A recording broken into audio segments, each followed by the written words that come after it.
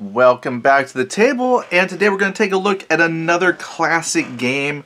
This is MBT.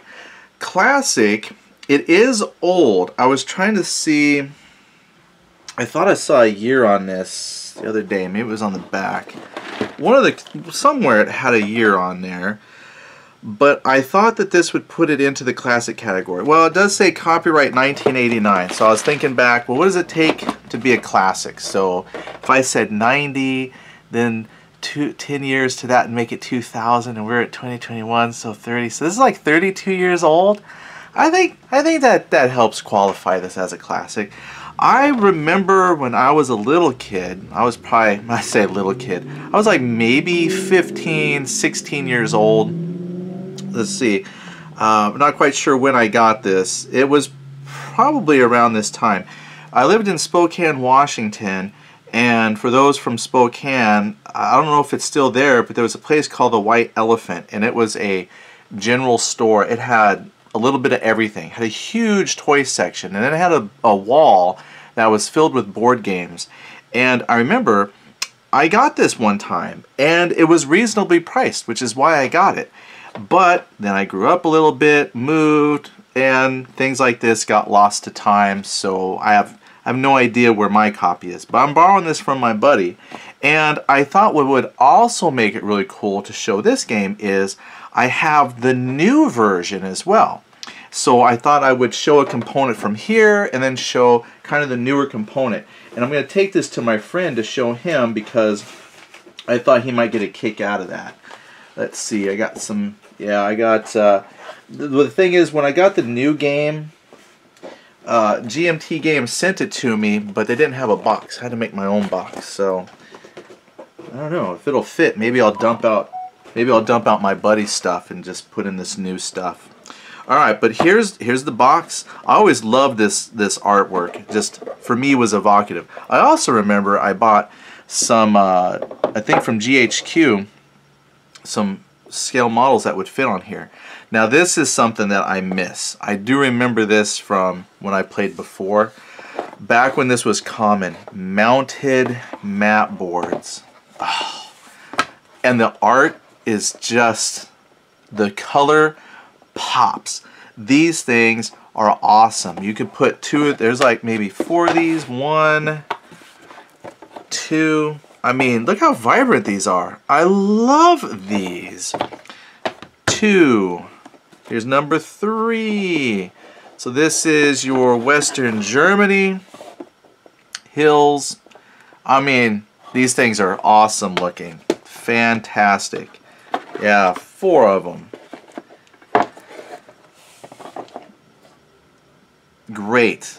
Okay, so that's maps. You get these. I mean, these are awesome. These are awesome maps. I even told my buddy, I was like, these are fantastic. Something about it, he even commented, he was like, you know, the older games, mounted maps, and a lot of times they had fantastic color, the maps were great, but the counters sucked. So you got great maps, but crappy counters. Well, let's look at some maps for today. I had to admit, I was disappointed with these maps. You get a bunch though. And I'm just yanking these out of the box. So I think that's all of them. So there's your maps. Oh, that was something else he said. Man, he's like, man, I wish we had desert maps. Because the Western Europe maps is nothing but hills and things. I want to be able to shoot clear across the map and have clear open field of fire. So here we have MBT. Also Western Germany. Now, Jim Day designed both of these, okay? So the old MBT and the new one. And I don't even know if they put Jim Day's name on here, but I don't even see his name on here. And I remember reading, and I think people brought this up with Panzer. They were like, hey, how come these maps are so dull? There's no green. How is this Western Germany and whatnot? And one of his comments was, and again, I'm paraphrasing, but it was basically boiled down to readability. Functionality. So here, with the way they got the colors that they've picked, there should be no question as to elevations, and I think that might be something people would argue about. Here would be clearly telling elevations. Like, I mean, here's the outer layer of a hill. This is a hill sitting on the hill, but here with the colors going from, you know, the base level, up another one, up to the highest one, there's like no, so you've got, apparently this is sitting up on top of a mountain range, I guess. So the idea was there's like no question as to what terrain is, right? I know these are rough or potholes, and you know, this is some type of something and that's something else, and here's some rough ground. So that was the idea. Readability was the most important thing that they were looking for with these. So they might not be the prettiest, but their functionality is really good. But they're not mounted, and I have to admit, those old mounted maps look great. Okay, so that's the first thing coming out of the box. Now this was something else I remembered from my copy, was I thought these were awesome. These tank data cards are just chocked full. Let's zoom in on this. Wow, this is a treadhead's dream. I'm sure you could find some games that have more, but check this out. You got all your movement costs there, lots of firing data. You got for this is for a BMD, so the 73mm autocannon, the Sager missiles it's got, another machine gun it has, all your different ammo type there, like if it's heat or GP, AP, NMV, just lots of stuff I don't even remember what it is, but based on range, and then I think your to hit numbers are in here too. So basically put everything you needed on this, and it's pretty big, but it's a nice card stock. So these are perfectly serviceable. There's an M1, and there's a bunch. That was one thing I do remember. You got a lot of vehicles in here to pick from. So looks like I just saw FRG, so I think this had some German stuff. Yeah, so this even had German stuff. I think the new one, we're kind of limited by mostly Americans and Russians, and then you have to get like the BOAR expansion or the FRG expansion, which now I'm thinking about it, I might have to break down and get, because it is a good game system. But this is what the old forms look like. Here's hit location charts here. Just classics. Classic stuff right there. Now the new ones, I should have some here. Yep, I do. They settle into the box here. Yeah. So here's the new ones. Now, you're still getting, see, the squads, helicopter, let's find a tank. So essentially, the information you need is still there, but a person might say it's a little bit condensed. So you have some of your to hit, well, penetration values, I should say. So you've got like the range. So this is telling you if it's point blank out to 6 hexes, short out to 12, medium, long, extended, and then the penetration value at that range. Then on the defensive side, let's see, does this have your defensive armor? A lot of it's all gunnery. Hit locate right down here then. Here's your armor charts, but it's condensed. So this had like kinetic energy values for level, rising and falling, the same thing. Level, rising and falling values, but this talks about kinetic energy. You take this value, double it for chemical, or if you've got the ERA, there is something here, front values. So the information is here, but it's a lot less to track, but it's still here, condensed, a little bit easier to follow. But you still have some detail. Turret front, turret rear, whole front, whole rear, and then you got your values for that. Turret front, then like if it's the deflected side, so if it's like the front side, so you have a little bit of angling, there's your values there as well. Falling values. So again, a lot of the same information, just in a much condensed, maybe easier to follow format. And instead of being the card stock, they're these bulletproof things, which I think when Panzer came out, good or bad, people liked them or didn't like them, but it did add some heft to the game. And I bet if you put all these together, you probably could stop a bullet or two with them. So this is what the old data forms look like, and here's what the new ones are. And that was kind of the goal, just from reading some design notes and interviews with Jim Day, was he also has a miniatures version of the game. And I don't know if he had a miniatures version of MBT, but he had Panzer, and this is that same kind of family. But the idea was to take a lot of this stuff that is great to have, but just condense it, make it easier to follow. So you still have a lot of the detail, it's just in a more condensed format. So those cards, here's the original cards. Okay, charts. Here we go. Here's some charts. We got the fold-out charts that I think anybody who's familiar with like Panzer remembers some of these. And here's another one. Is this the same one? Looks like it's the same one, but you're going to get one for each player. MBT game card. Alright, line of sight chart, sequence of play with all options. Okay, so we've got two of these. And what else is here? Here's an information card. Alright, perfect. Turn record track. Let me lift that up a little bit so you can see a little bit more at once. So there you go. Substitute hexes. Something there. What do you got here? Some more information. Data card format. Alright.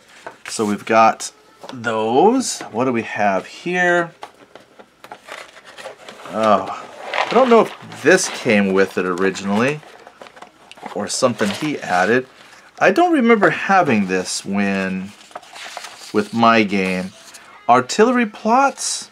I honestly don't remember if this is an original thing. Now these are photocopies, so he maybe photocopied them out of the book. Maybe they were in the book and he just photocopied them off the back of the rule book. Yeah. So this wasn't like I know some of these Avalon Hill games include a pad of pages for something. So this is something that he clearly photocopied off the back. So no, mine probably did not have that. But here's your rule book. I like this red. I saw this. I think this was how Tokyo Express was, this cool kind of red color. But you got your basic rules of play. Classic Avalon Hill 3 columns of text. Fine print. But I do remember, yeah, the basic game. It says here 10 pages. Oh, he made a correction here. A unit with fire, he crossed out fire and move, may expand up to the full number of movement factors. A unit with fire move orders may expand up to, oh, so that was a mistake. So that should probably be a unit with a move. So if you have a move, you can move up to your full number of movement factors. If you have fire move, you may expend up to 1/2 its movement factors, retain fractions, as they may be useful for road or path movement. Anyway, I just saw that he had a correction, so I was reading that. Yeah, a couple other things he crossed out. Yeah, so this was a few pages to get you going. Now, I remember this is what I played as a kid, was basically the basic game, basic firing. And we used miniatures on those map boards, and it was fun. And it was fun playing the M1s. It felt like you were just blowing up stuff left and right. But then it moves into your advanced rules. And this is pretty common with like GMT. You're going to have some basic rules, and then some advanced, and then some optional rules. And here come a lot of advanced rules on for movement. There it is, right on cue, the optional rules. And this is pretty much how the new book is set up too. You start with some basic rules, then you have the advanced rules, and then all of the optional rules you can think of. So I do remember when I got it as a kid, and I just kind of looked at this and went, I gotta read all this. But I did look and eventually saw, oh good, the basic game was like 10 pages. That I can do. So I did play this basic. Then here's the TO and E for equipment, all stuck in here. Okay, so that's the original rule book. Sweet. Now let's see what you get nowadays. Let me see what else is in here. A lot of counters. I see some stuff is falling in here from other stuff, so that's not going to apply. I'm going to have to do some house cleaning on this. Let's see here. Yep. Alright, house cleaning time coming up here pretty soon. Make sure there's nothing else I want to get out of here. Ooh. Find a use for those. Alright, so comparing paper to paper, what do we got? So here's a, this is from the new MBT. So now we've got the key card here. Talks about your aircraft key card, helicopter key card. Oh, here we go. This is, look familiar. Turn record track, substitute hexes. Well, this is more transport summary track, so maybe not quite the same thing. Hidden unit track, so you can keep track of your hidden forces. Okay, so that's one of the new pages. Then we've got the towed data card key, allied data card key, talking about the allied tanks there, and one for them. Turn track, transport hidden track for them. Okay, then here's just a vehicle data card key in general. Lots of information there. So even though it's simpler, it still contains a lot of information for you. And a leg data key for your infantry and crew served. Alright, so that's another play aid. Let's see, there was a couple. Here we go. Before we look at those, hold on a minute. Hold on a minute. Here we go. Now here's the new play aid cards. Boom. Still 2 sheets, terrain effects, spotting, ranges, spotting, spot removal, minefield effects, sequence of play, GP, because this has like AP, GP. This would be like the GP is like the high explosive machine guns. AP is specifically like for the armor piercing rounds. But here's your to hit charts. Right, awesome stuff. Weapon sight modifier, special armor, and I do believe it's 2, 1 for each person to play. Yep, there's your GP results. So again, a lot of that same information just here. I like the color codes. It's just over the years, you know, they realize maybe printing techniques have improved, and then, you know, people like myself are more visual, so having things, the different charts broken down by color so they're all related. But there's your 2 play aids. And now the rule book. So here, the basic rules gets its own book. And it's more than 10 pages. Let's see, what do we got? 20 pages. But it's actually a really good 20 pages. It's not the super tiny font 3 columns. You got 2 columns. Scale, components, geomorphic map boards. The counters are updated. We'll look at some counters here in a second. But here's the rules. Sequence of play. Yeah. Just broken down a lot different. More examples. Color pictures for examples. That takes up some room.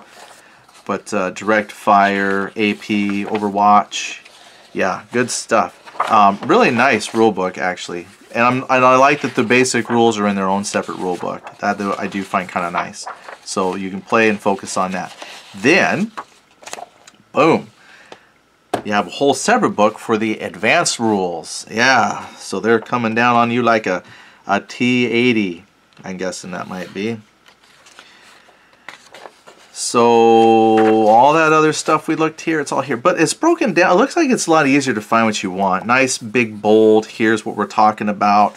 Definitely, probably a lot easier to find stuff. Here's your advanced game sequence. Then that comes into all this stuff. I love that shit. Yeah, I remember. So like in the basic game, if you have your little formation, you give like one order. Each tank will get an order. Here you can do as a formation as long as they're within a range, certain range limitations by leadership, stuff like that. You can give like one order to a group. You know, just little things I can remember. It's been a while since I played MBT. I played a lot more Panzer than MBT, but the rules are very similar. However, MBT brings the pain because now it's got helicopters, missiles, and a lot of extra stuff. So there's more rules. Different armor types, but the basic gist of the game is still there. I think it's a great game. But just kind of flipping through. So that's the new rule book. Cluster bombs. optional rules, and then finally it ends with optional rules. So just like the original MBT, you've got your basic, advanced, and then optional. You still have that here. But another thing that they've got for MBT is a playbook. So the playbook generally has maybe some specific scenario rules. Here's the TO and E's here, scenarios, point values. Yeah, this is nice. So you can do like your own, create your own scenarios, because here's the point values for different things. A little bit of history. And then there's the TO and E's. They're in here. Different units that, I think these are all the units in the game. Right there. And then you have the scenarios. This tells you how to read a scenario setup. Here's the setup. And then you flip it, and there's the units involved. So just something a little different. They don't have a playbook in the old game, but there you go. This is what a playbook is. A couple extra rules and bits of knowledge for you, and then a bunch of scenarios. And there's a bunch there. Information summary. And then here you go. Combat effects summary. I wish this was on a separate card stock, but it's on the back here. But this is some reminders on combat and the effects of combat damage. And this has different things like infantry versus vehicles, infantry versus open top, infantry versus closed, AP, different against different types of vehicles. I like this. I don't think I saw this on a separate card stock, and that would be nice. That's probably one I would photocopy. Yeah, they didn't have one. I would probably photocopy that so it's separate, not attached to my playbook. All right, well, there you go, playbook. Okay, old MBT has do a friend a favor. I don't think anything would happen if I mailed this to anybody. It'd be fun. I've always had that curiosity, what would happen? But I don't think this would go anywhere or reach anybody or do anything. So, good thing to just have nostalgia. And I love looking at, no I don't. I hate looking at catalogs, because then I'm reminded on how ridiculously expensive things have gotten now. Midway, 16 bucks. Napoleon's Battles, 25 bucks. Naval War card game, 10 bucks. Panzer Blitz, 25 bucks. Not anymore. If you want to get a fairly decent used copy, shell out your 80, 90 bucks, right? Squad Leader. How many people would love to get Squad Leader for $30? I don't know. Nowadays, you probably could get it for 30 bucks. I don't think that aged as well as Advanced Squad Leader. You want to get Advanced Squad Leader for 30 bucks? Nope. You can't even get the PDF for 30 bucks. And yes, if you haven't looked, you can go to War Game Vault, and they have an Advanced Squad Leader PDF, all electronically bookmarked and whatnot, for $60, which is still better than the 100 bucks for a 3-ring binder. Leisure Time, VG, Victory Games. Oh, Dr. Ruth's Game of Good Sex, 25 bucks. Sweet. Microcomputer replacement parts. You can get some log pads. Okay, well, that's some other stuff there. Oh, yeah. It's still cool to see. And what's amazing, you flip through and you see all the board games that are now lost to history. Stalingrad in a German language, 4 bucks. Nice. Or Stalingrad for 50 bucks. Now, see, that must have been a monster game if they were charging 50 bucks back in the day. I wonder if they have MBT in here. How much was MBT? I remember like maybe 25 bucks. Main Battle Tank, 30 bucks. Close enough. Yeah, is that the complexity level? It has a 5. I don't know. What's the number? The circled number. There's a circle number. I'm wondering if that's the, like, a complexity. How to order. I don't see. Oh yeah, numbered circles represent war game complexity rating on a scale of 1 to 10. They had MBT out of 5, I think they said. If I was to hand that to my kid, he wouldn't even bother. He'd be like, nope. So 5 is a medium of the range complexity. Squad Leader was 8. Yeah, I would agree. People think that's pretty complex. Anyway, catalog and the counters. Yes, I know we have some folks out there who probably have counter OCD a little bit like me. This is not Good. They're just all in here. Here's some M1s. But let's see. So you got these smaller counters. These are maybe like 1/2 inch. I mean, serviceable. They're kind of a olivish, drabish for Americans. You got the dark Russian green, maybe German gray. Then just some general stuff here. What does that say? Destroyed. A lot of them have fallen out. They need to be clipped and sorted. You got the turrets in here. Yeah, so there's a bunch. Now, I will say with my modern MBT, I ran out of time. I ran out of counter trays at the time. So anyway, here they are. So here's counters. There's a bunch. There are a bunch of counters. You have a lot of admin counters in here, along with MI24. Here's a bridge layer, and a modern anti-tank piece, ASU, BRDMs, Leopard. I like that the German units were included in here too. I like that. You have to buy the German units as a separate add-on nowadays, but that's fine. But here you go, a lot of counters. So I'm going to pull out a couple of these old ones, and we'll take a look at some of the newer ones. Where's the M1s? For example, well, here's some Soviets, here's some M1s. All right, now, not that I've really separated these out much better, but I just got them in plastic baggies. But now this is what the new style is. So we have here's some M1s, and then that's a new one. So it takes about 1.5 old ones to be a new one. Right there. Let's find, where's some Russians? Russians in a baggie around here somewhere. Yeah. They must still be in this box, maybe. Found them. Yeah, so the new MBT, we just get Russians and Americans. Oh, nope. One side had Soviet, so I assume these were tanks of some sort. Let me see if we got some Russian tanks that are floating around here. Well, here's a Leopard. I don't have an equivalent MBT new Germans. Oh, here we go. Dark green. Here we go. This is a T64, T72. Alright. So we've got a couple M1s, and then here's a T80U. What's on the back? T55 versus a T80. That's a T72. Let's see, that's a T55, T80, T80U, T80BV.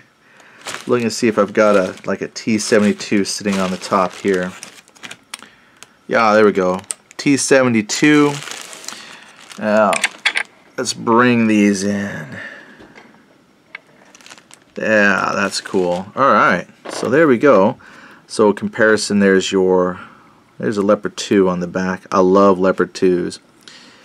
Anyway, here's a couple Abrams versus old Abrams, and then we have a couple Russian variants and a couple of the new style. And then again, I don't have any of the new British or anything like that. And then if you got the admin counters, so the new way, I would give them their hidden order, what they're going to do, and flip it. They're going to get a fire. And here we have, maybe, I think I'm blocking some light. What are these? Spot counter, suppression.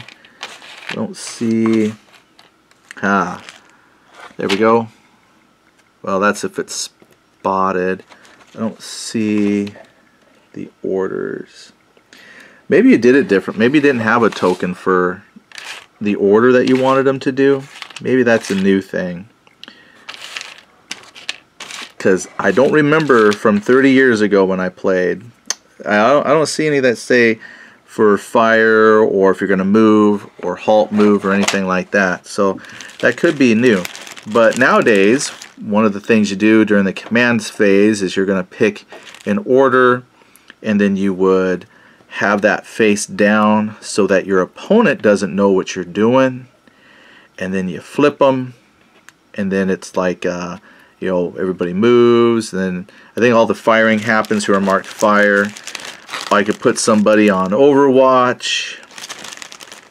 I could give them a move fire, so they like, it's like a short halt. They move a little bit, and then they can shoot with some penalties, or give them no command because I'm just bluffing the opponent.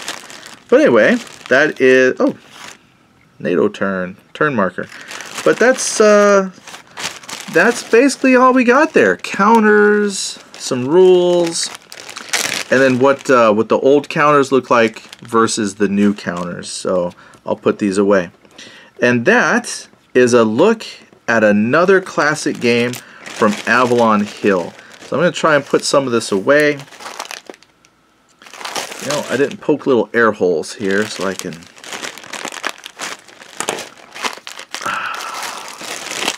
I like to squeeze the air out of these. Let's put these away, and then we'll put the old stuff away.